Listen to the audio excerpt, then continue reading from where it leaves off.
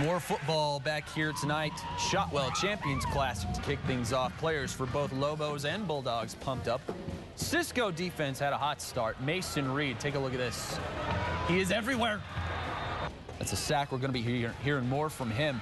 It's hard to hold on to the ball early in this one. Both sides feeling the nerves. Kyle Green recovering the ball for Cisco.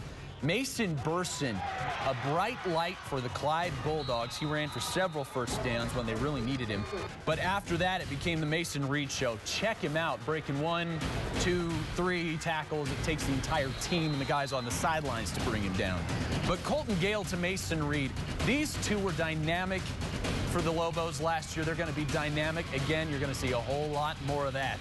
That kid is just a junior. And it was that kind of half for Clyde. Lobos dropped 28 in the first half alone. They don't stop till it reaches 49. That's your final from Shotwell as we keep things going tomorrow for FFN.